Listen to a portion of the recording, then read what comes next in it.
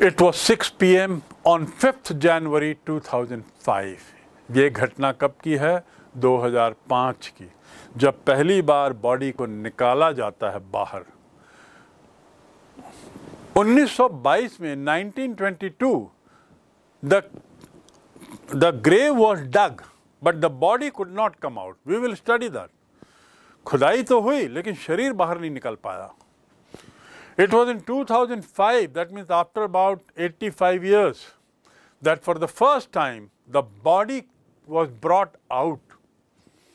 80 साल के प्रयास के बाद शरीर जब बाहर निकलता है तो मौसम अजीब हो जाता है।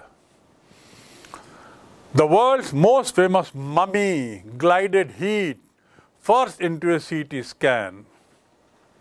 The world's most famous mummy glided head first into a CT scanner. पहली बार दुनिया का सबसे प्रसिद्ध ममी। अब ममी क्या है? Mummy is something related to Egypt basically. और ममी का अर्थ होता है किसी भी डेड बॉडी को केमिकल से ढक देना, रैप कर देना, और ऐसे केमिकल से कि वह बॉडी हजारों वर्ष तक वैसे ही बनी रहे। So mummy is a dead body covered and wrapped with chemicals in such a way that the body remains intact for thousands of years. Even after thousands of years, you open those wraps, you will find the whole body, including skin and everything, intact. The color may have changed. The liquid may not be there in the body in the form of blood or water, but you will find the skin, the bones and everything intact. That is called mummy. You can see this picture of mummies. So it was at 6 p.m. in 2005, 5th, 6th January, that the most famous mummy. Why was it most famous? Because it was the first mummy to have been discovered, and it was the first mummy to have been brought out of the grave. So the most famous mummy glided head. मैंने बताया आपको कि CT scan में क्या होता है, आप सिर को स्लाइड करते हैं, ग्लाइड करते हैं। Most famous mummy glided head first into a CT scanner, brought here to probe the lingering medical mysteries. Brought here to probe मतलब to investigate, खोजबीन करना। To probe मतलब खोजबीन करना। The lingering मतलब जो बहुत समय से लटका हुआ जो मामला था। To linger on मतलब टालना। Don't linger on the problem, it will multiply otherwise. Don't linger on the matter, solve this problem, don't linger on. Take a decision, don't linger. तो linger मतलब लटकाना, किसी टालना। तो ऐसी जो समस्या थी, lingering medical mystery माने अजूबा, ऐसा मेडिकल अजूबा जो बहुत वर्षों से लटका हुआ था, जिसका कोई उत्तर नहीं था, उसके सिर को पहली बार CT स्कैन में ग्लाइड किया गया, CT स्कैन में उसे डाला गया। The world's most famous mummy glided head first into a CT scanner, brought here to probe the lingering medical mysteries. CT scanner was brought there. I told you that the body was not taken far away. Why? They could have taken it by plane. No, they never wanted to do any damage to the body. It was a 3,000-year-old body. Had historical and archaeological importance of that body. They really wanted to make sure that absolutely no damage is done. And so, instead of taking the body to some far-off place, they brought the machines here, including CT scanner. In order to solve the mystery, lingering mysteries of this little understood young ruler, ये जो young ruler था, जिसके बारे में कुछ ज़्यादा नहीं जाना गया, उसको समझने के लिए जब बॉडी को निकाला गया तो आसमान का दृश्य ही बदल गया। मानो चारों तरफ नेचर का प्रतिरोध हो रहा था, चारों तरफ नेचर, प्रकृति नाराज़गी दिखा रही थी। ऐसा लग रहा था। आंधी तूफान और बादल छा गए और तारे छिप गए, तो ऐसा लगा किसी तरह का कुछ प्राकृतिक विरोध हो रहा है। और ऐसी स्थिति में बॉडी को डाला गया, जो बहुत समय से लंबित, लिंगरिंग मतलब लंबित, जो मेडिकल मिस्ट्री थी, मेडिकल अजूबा था। क्यों मेडिकल अजूबा? कि ये लाश कैसे रखी गई है, क्यों इतने साल रखी गई है, क्यों लपेटा गया है, किस चीज़ से लपेटा गया है जिससे कि लाश इतने साल तक वैसे ही है।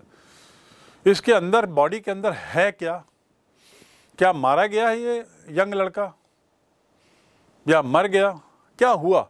ये जो अजूबे थे, इसको जानने के लिए सीटी स्कैन किया गया। Who had died more than 3300 years ago.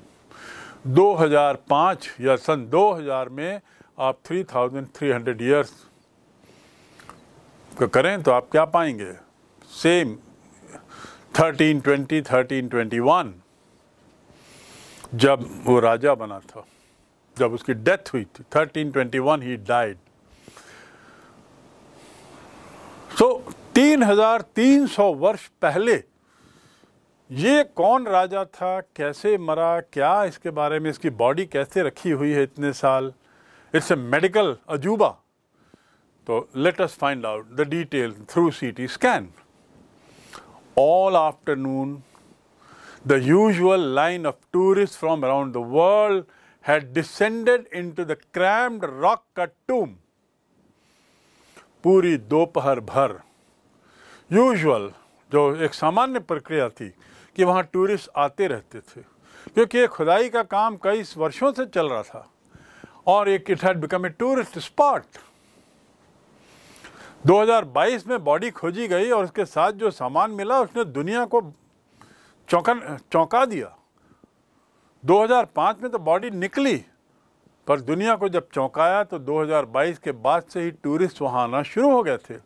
And tourist cap coming around the world had descended into the, descend मतलब आना, टू डिसेंड, टू असेंड मतलब चढ़ना, टू डिसेंड मतलब उतरना। दुनिया भर के जो टूरिस्ट वहाँ उतरे, कहाँ? वो क्रैम्ड मतलब छोटा, बहुत क्राउडेड, बहुत छोटी जगह। इंडियन टेम्पल्स, पर्टिकुलरली गर्भगृह, आर वेरी क्रैम्ड। जो भारत के मंदिर होते हैं उसमें जो खासकर गर्भगृह होता है बड़ा क्रैम्प रहता है, छोटा रहता है, चलने के लिए रास्ता नहीं बन पाता। So descended into the crammed rock-cut tomb. rock-cut tomb था, ये चट्टानों से काटा हुआ कब्रगाह थी। चट्टानों को काट कर, और कितने गहराई? 26 feet, some 26 feet underground to pay their respect. पूरी दोपहर दुनिया भर के टूरिस्ट यहाँ पर उतरते थे। जो उतरे थे वे लोग उस क्रैम्ड, उस छोटी सी जगह में, जो जगह थी गहरी, 26 फीट गहरी में, जहाँ पर दफन किया गया था उसको, रॉक कट, उसको देखने के लिए वहाँ पर उतरते थे और अपनी रिस्पेक्ट देते थे। किसको? वो राजा को। पता नहीं कौन राजा था, कितना बड़ा राजा था, कहाँ का था, तो उसको दे वुड पे देयर रिस्पेक्ट, प्रणाम करते थे। They gazed at the murals on the walls of the burial chamber. आप देखेंगे burial chamber. Burial माने to bury माने दफनाना। Burial chamber मतलब वो जहाँ पर दफनाया गया, एक कमरा, उसके बाद दफन के लिए एक गहरा कब्र। पहले एक कमरा होता था जमीन के अंदर, कई फीट नीचे कमरा, फिर कमरे के अंदर कब्र। तो जो कमरा था चैम्बर, बैरियल चैम्बर, मैंने कहा टू बैरी मीन्स दफनाना, उससे बना बैरियल ग्राउंड जहाँ दफनाया जाता है। और टू क्रिमेट मतलब जलाना, उससे बना क्रिमेटोरियम जहाँ जलाई जाती है लाश। अलग अलग धर्मों में अलग अलग प्रक्रिया है, दफनाई जाते हैं कई जगह जलाई जाती हैं। So it was not a crematorium, it was a burial ground जहाँ बॉडी बरी की गई थी। टू गेज मतलब गौर से देखना, भौचक्का होकर देखना। गेजिंग एट मी, बिल्कुल आंखें फाड़ कर देखना, चाहे चकाचौंध से, चाहे चमक से, चाहे जिस भी कारण से. So they gazed at the murals on the walls of the burial chamber. Mural क्या होता है? Wall paintings. Murals are paintings on the wall. प्राचीन काल में जो पेंटिंग दीवार में डायरेक्ट की जाती थी वो मुरल कहलाती. तो उन दीवारों में पेंटिंग भी थी. जमीन की सतह से 26 फीट नीचे कमरा, उस कमरे की दीवारों में पेंटिंग. देखिए दृश्य कैसा है. और उसको वो बड़े गौर से देखते थे. And peered at the tooth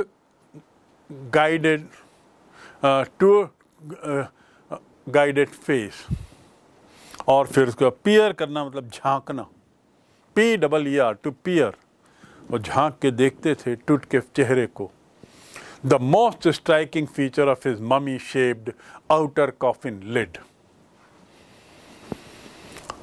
Peered at Tut's guided face जो था, द मोस्ट स्ट्राइकिंग फीचर, सबसे ज़्यादा ध्यान आकर्षित करने वाली विशेषता थी उसके ममी की. Mummy shaped outer coffin lid क्या था? मैंने आपको बताया कॉफिन के 3 लेयर थे. जो बाहर का जो कॉफिन का हिस्सा था, आउटर मोस्ट कॉफिन. फर्स्ट ही प्रमोटेड, उन्होंने बढ़ावा दिया किस चीज को? Worship of ethane. एथेन की पूजा को बढ़ावा दी. अब एथेन क्या है? The sun disc. मैंने आपको डिस्क बताया. सूरज की जो बहुत तेज रोशनी जब होती है तो जो किनारे किनारे गोल लालिमा दिखाई देती है उसे सन डिस्क कहते हैं. सो ही worshipped ethane the sun disc, पहली बात. दूसरा, उसने अपना नाम चेंज किया और उसने कहा अखेनटेन. ये उसमें ATEN जो है उसको अपने नाम के साथ जोड़ा और इसका मतलब था सर्वेंट ऑफ एथेन. एथेन मतलब सर्वेंट. तो अपना नाम उसने, दूसरा कदम जो उठाया वह था अपना नाम बदला, servant of ethane, and move the religious capital from old city of Thebes to the new city of एखेनटेन. और तीसरा कदम उन्होंने उठाया, धार्मिक जो राजधानी थी, उनकी जो धार्मिक राजधानी थी, रिलीजियस कैपिटल, वो प्राचीन शहर जो थेब्स था उस जगह से हटाकर अब वो नए शहर में आ गए जिसका नाम उन्होंने रखा था एखेनटेन. इस शहर में वो अब आ गए. धार्मिक राजधानी की बात कर रहा हूं. Known now as अमरना. और इस जगह का अब भी नया नाम किया जाए. चौथा कदम, फोर्थ स्टेप, जो राजधानी उन्होंने बदली उसका नाम भी बदल दिया और उसका नाम रखा अमरना. Next, he further shock the country. मैंने आपको बताया ना, बड़े अजीबोगरीब कदम उठाए इसने. उन अजीबोगरीब कदम में ये 4 कदम तो आपके सामने हैं कि उसने सन डिस्क की पूजा करनी शुरू की, अपने को सूर्य का दास कहा, द सर्वेंट ऑफ एथेन. उसके बाद ही moved religious capital from old थेब city to the new one. चौथा, उसने नया नाम दिया उसका. पांचवा जो शॉकिंग कदम था, ही फर्दर मतलब और तो और आगे. इतना ही नहीं, और आगे उन्होंने क्या किया? ही shock the world by attacking आमुन. आमुन पर हमला किया. और ये आमुन क्या है? ए major God, smashing his images and closing his temples. पूर्व का एक बहुत महत्वपूर्ण गॉड होता था जिसका नाम था अमुन. आमुन की मूर्तियों को तोड़ दिया, मंदिरों को बर्बाद कर दिया और मंदिरों को बंद कर दिया. आमुन से जुड़े हुए मंदिर, क्योंकि वो स्वयं किसका फॉलोअर था? Now he was the follower of the sun disc. And so he change his main God. Not only that, he attacked the old gods, temples and places and destroyed the images. The author says, It must have been a horrific time. Horrific मतलब भयावह। Author का कहना है कि यह एक बहुत भयावह समय रहा होगा। Must have been रहा होगा। He must have been sleeping that time. वह उस समय सोता रहा होगा, इसीलिए गाड़ी से गिर गया। He must have been sleeping that time. That's why he fell down, fell out of the car. सोता रहा होगा। तो यहाँ पर यह जो काल है, जब उसने इस मंदिरों को तोड़ा, इमेजेस को तोड़ा और आमन जो पूर्व में मेजर गॉड था उसको बिल्कुल तिरस्कृत कर दिया, ये एक बड़ा भयावह काल रहा होगा, ऐसा ऑथर का कहना है। और उसके अलावा ये ऑथर ने लिखा है, और ऑथर ने किसको कोट किया है? रे जॉनसन को। ये रे जॉनसन ने कहा था, जो director of university of Chicago research centre थे लक्सर में। एंशियंट सिटी जो था थेब्स, जिस नक्शे में आप देखें, थेब्स was an ancient city, religious capital, जहाँ से अब कैपिटल बदल दिया उसने। इस थेब्स में रिसर्च सेंटर खोला गया, क्योंकि इजिप्ट में आर्कियोलॉजी के लिए बहुत बड़ा काम होना था। ये पिरामिड के मद्देनज़र और ममी के, because of mummies and pyramids and lot of archaeological work was required to be done. So a big center by Chicago University was opened. Chicago University is in States, America. So Chicago's research center was opened in Luxor. Luxor is a place in Thebes. वहाँ पर खोला गया था। वहाँ जो director थे, जिनका नाम था रे जॉनसन, उन्होंने कहा कि it must have been a horrible time. और इस बात को ऑथर इस आर्टिकल में लिखा है।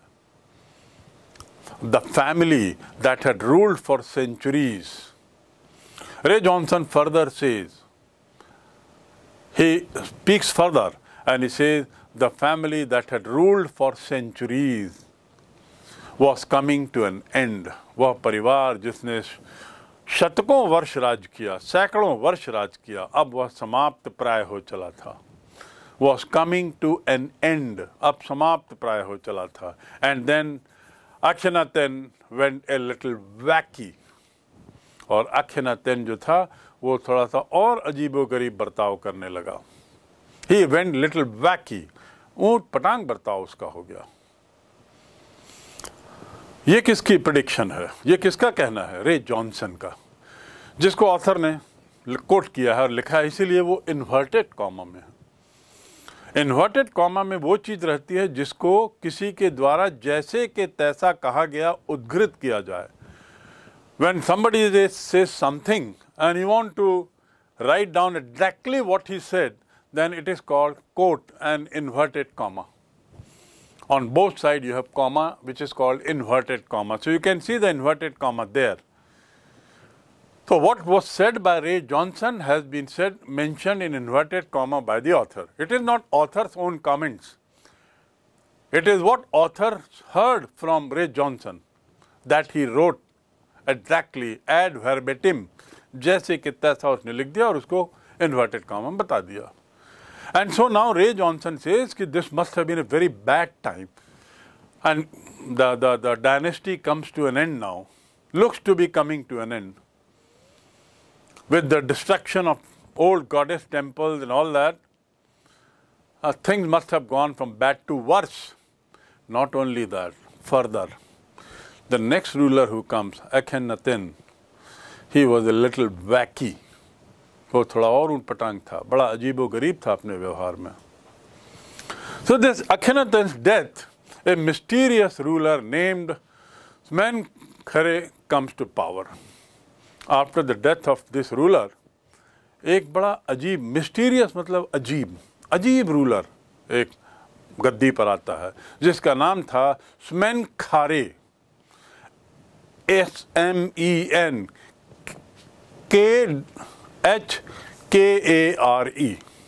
देखिए इसकी स्पेलिंग, SMENKH, स्मेनखारे. appeared briefly, वो कम समय के लिए आते हैं, briefly मतलब संक्षिप्त काल के लिए, and excited with hardly a trace, और उसके बाद वो दृश्य से ओझल भी हो जाते हैं, एक्साइट हो जाना मतलब गायब हो जाना, निकल जाना, हट जाना, दृश्य से हट भी जाता है, बहुत संक्षिप्त काल के लिए आता है। एंड देन इसके बाद कौन आता है? So you have now learn one ruler after another. From 3 to Akhenaten 4, they are from Akhenaten. Now we come to Akhenaten was a wacky ruler. Then another ruler comes who ruled for a very brief period. Usman Khare, a very brief period. Nothing is known about him. But then comes the fourth ruler, about whom we are studying here. So this chapter is about the fourth ruler of the dynasty. Not the fourth of the dynasty, but we have studied 4 kings in pieces. So the fourth king whom about we are going to learn is Tut. जिसे Tutankhamun भी कहते हैं. And then a very young Tutankhaten came to the throne. King Tut, as he is called popularly. Now, before this, the king who came for a very brief period before Tutankhamun came, he came for very brief period and excited without a trace. Trace मतलब कोई चिन्ह भी नहीं छोड़ा उसने. Hardly a trace. Tracing paper होता है ना, जिसमें आप पेंसिल से ड्राइंग बनाते हैं, एक ऐसा बटर पेपर जैसा, उसे कहते हैं ट्रेस करना. और ट्रेस करना मतलब खोजना, खोज. विथ हार्डली ए ट्रेस, जिसके बारे में कोई जानकारी ना हो, वो चला गया. एंड देन द यंग टूट comes, who is famous as Tutankhaten, the boy king who came to the throne at the age of 11, soon changed his name to Tutankhamun. From Tutankhaten, ATEN was the name of the sun disk god, उसको बदल देता है और अपना नाम कर देता है Tutankhamun. Living image of Amun. Amun कौन था? जो उसके पहले का मेजर गॉड था. सन डिस्क गॉड के पहले का जो मेजर गॉड था, उससे उसके नाम पे अपना नाम रखता है और उसका नाम हो जाता है Tutankhamun. अनुवाद अंग्रेजी में लिविंग इमेज ऑफ अमन, प्रतिमूर्ति, अमन की जीवित प्रतिमूर्ति, मतलब अपने को अमन का एक तरीके से प्रतिबिंब मानता है.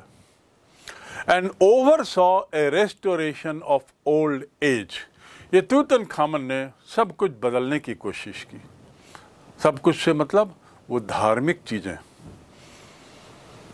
उसने पुराने मेजर गॉड को वापस बुलाया, वापस मेजर गॉड के रूप में प्रदर्शित किया.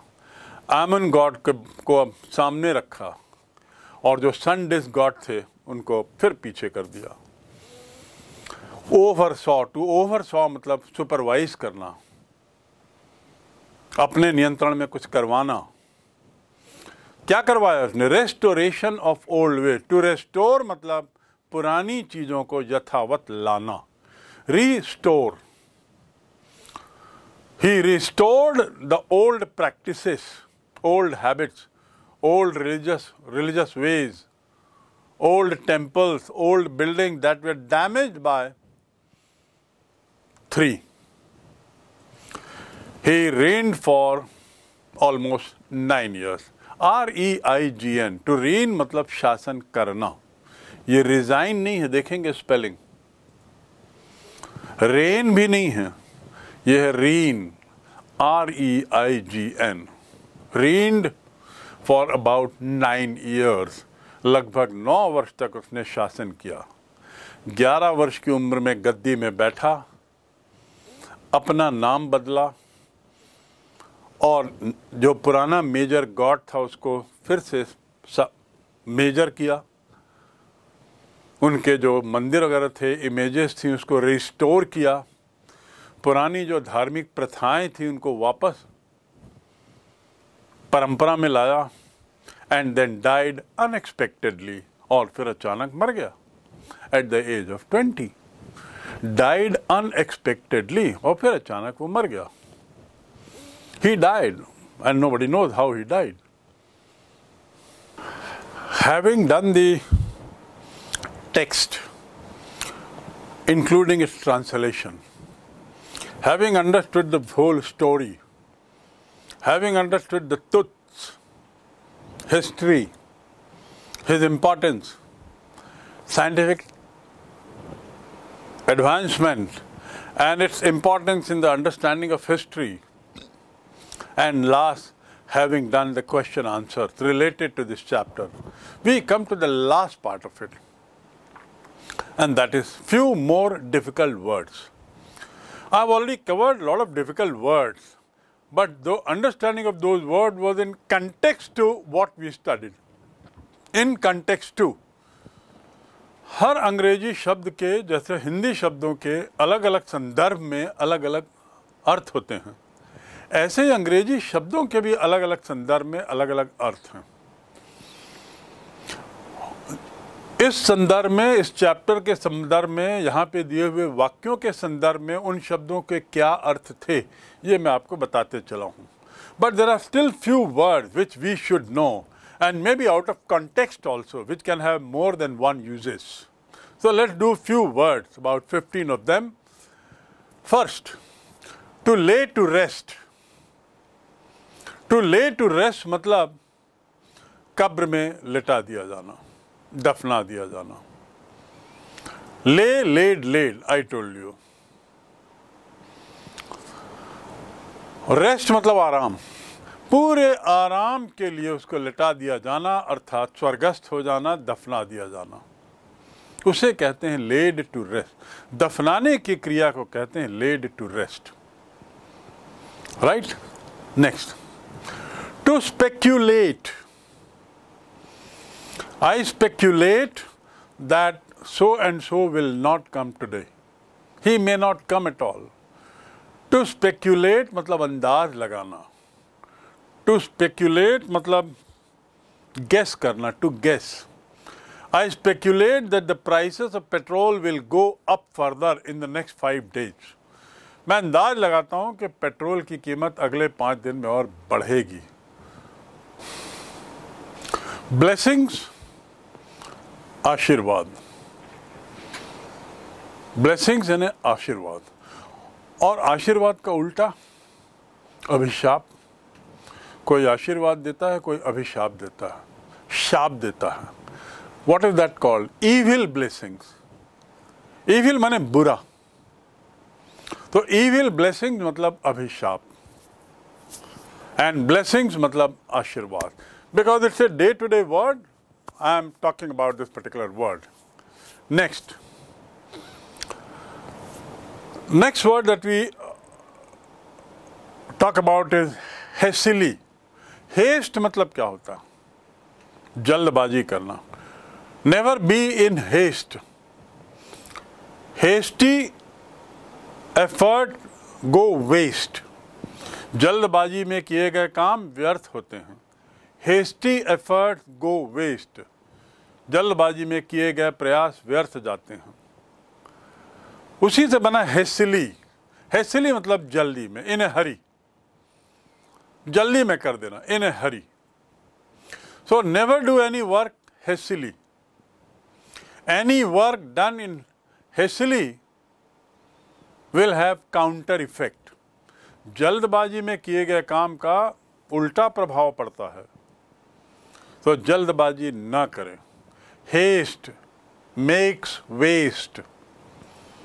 कितने सारे इसके मुहावरे. और हेस्ट मतलब जल्दी. Right, HASTE. Next word, to रैंसैक. ये वर्ड कहाँ पे आया? When the temples were ransacked by Pharaoh IV. The temples were destroyed, ransacked. Ransack का मतलब लूट लेना. लूट लेना, उसे कहते हैं ransack. So, Muhammad Ghori came to India. Muhammad Ghazni came to India. These rulers came from abroad. Nadir Shah came to India and they ransacked Delhi, destroyed all the temples, looted wealth from these temples. So to रैंसैक मतलब हमला करके लूट लेना पूरा, उसे कहते हैं रैंसैकिंग। Legend, legend मतलब क्या होता है? Amitabh Bachchan is a legend, yes.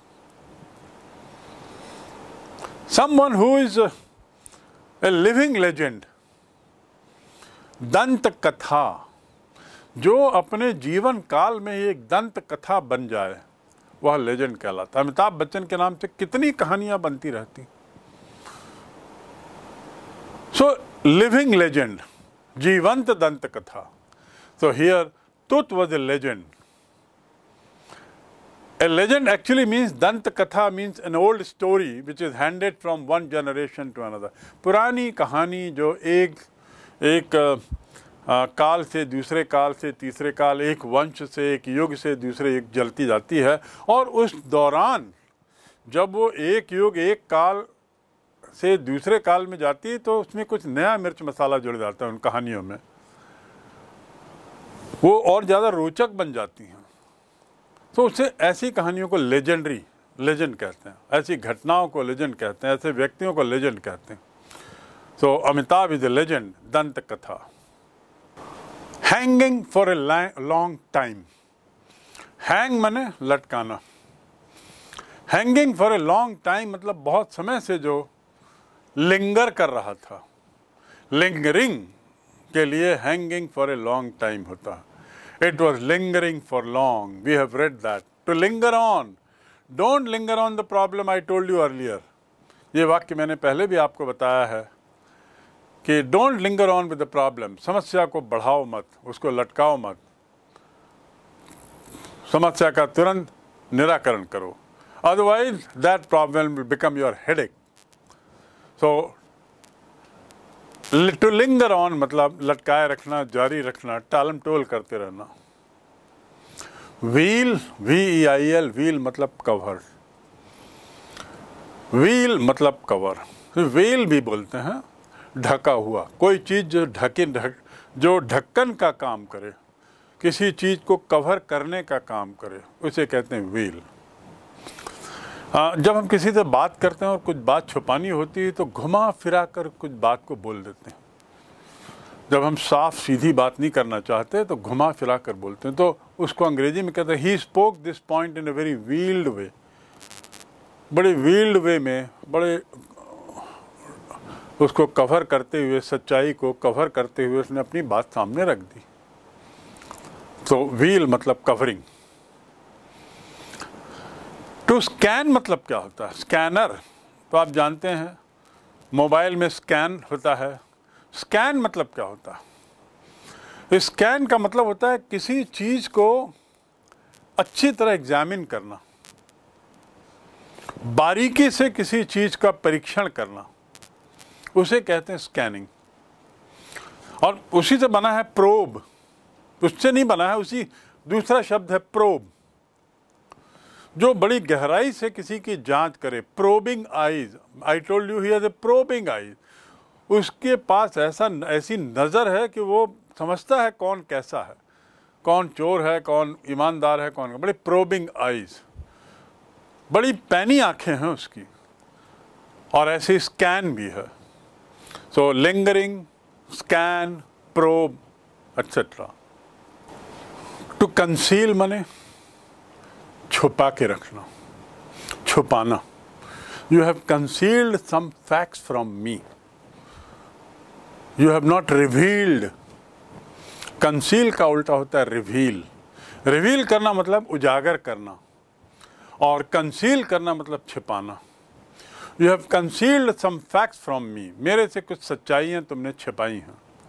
Which was revealed bye my brother, जो मेरे भाई द्वारा उजागर की गई। आप दोनों में अंतर समझ गए, कंसील और रिवील, राइट। डेकेड, 10 वर्ष के काल को कहते हैं decade. In the next decade India is going to become the विश्व गुरु। अगले 10 वर्षों में भारत जो है वह विश्व गुरु बन जाएगा। ऐसे प्रयास किए जा रहे हैं। नेक्स्ट डेकेड, डेकेड मतलब 10 years का काल, सेंचुरी मतलब 100 वर्ष का काल। Next, intervening. इंटरवेनिंग मतलब बीच में, इस बीच में, in between. During the intervening period between Pharaoh IV and TUT, there came a king who lived for very short period. तो जो बीच का जो काल था, फराओ 4 और तुत के काल के बीच का जो संक्षिप्त काल था, उस दौरान, उस बीच में, तो इंटरवीन करना मतलब क्या होता है? किसी मामले में दखल करना। Don't intervene in my matter. और इंटरवीनिंग मतलब बीच के समय में, during the intervening period, during the intervening time. और इंटरवेंशन मतलब दखल करना, दखल। तो इंटरवीन मतलब दखल करना, दखल देना। एम आई राइट? फैसिनेट करना, आकर्षित करना। That his writing fascinated me.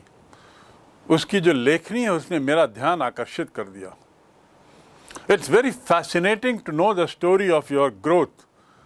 तुम्हारे वार्धक्य की कहानी बड़ी रोचक है, उसने मेरा ध्यान खींच लिया है। तुम कैसे इतनी तकलीफ़ों से आगे बढ़कर एक बड़े आदमी बने हो, इसने मेरा ध्यान आकर्षित कर लिया है। इट फैसिनेट्स मी, FASCI, देखेंगे स्पेलिंग, FASCINAT।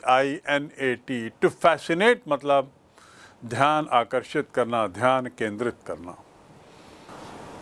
डिमाइस, मौत, death. We are all saddened at the demise of our former teacher. हम लोग सब बहुत दुखी हैं अपने भूतपूर्व शिक्षक की मृत्यु के कारण। We are all saddened. To be saddened मतलब दुखी होना। Demise मतलब मृत्यु। We are all saddened at the demise of Mr. So and so. So demise मतलब मृत्यु। Next is rattle, short sound, तर तर तर तर तर तर ऐसी जो आवाज़ होती है उसे कहते हैं रैटलिंग। जिसमें कुछ चीज़ टकरा रही हो बड़ी तेज़ी से, बड़ा क्विक मूवमेंट हो रहा हो, टकराहट की जो आवाज़ है, टकराहट को रैटलिंग नहीं बोलते, टकराहट से होने वाली जो आवाज़ है बड़ी तीव्र गति से होती है, उसे कहते हैं rattling. So something is rattling out there. That is called short, loud sound coming in quick succession. Rattling. Chisel I told you already. छेनी मैंने बताया. So next word is beneath. BENEATH. Beneath मतलब नीचे. My copy is lying beneath the table. अर्थात table के नीचे रखी हुई है. Beneath means नीचे. And above means ऊपर. Above the table and beneath the table. He is hiding beneath the table. So beneath माने नीचे.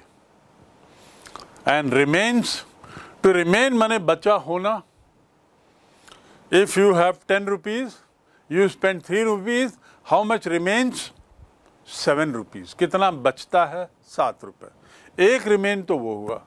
दूसरा हुआ है अवशेष, कुछ चीज बची होना, शरीर के कुछ अंगों का बचना, उसको भी उसे रिमेन्स कहते हैं. The remains of his body where carried to Ganges, river Ganges. Pandit Jawaharlal Nehru wished that after his death his body is cremated and the remains of his body are strewn on the river Ganges.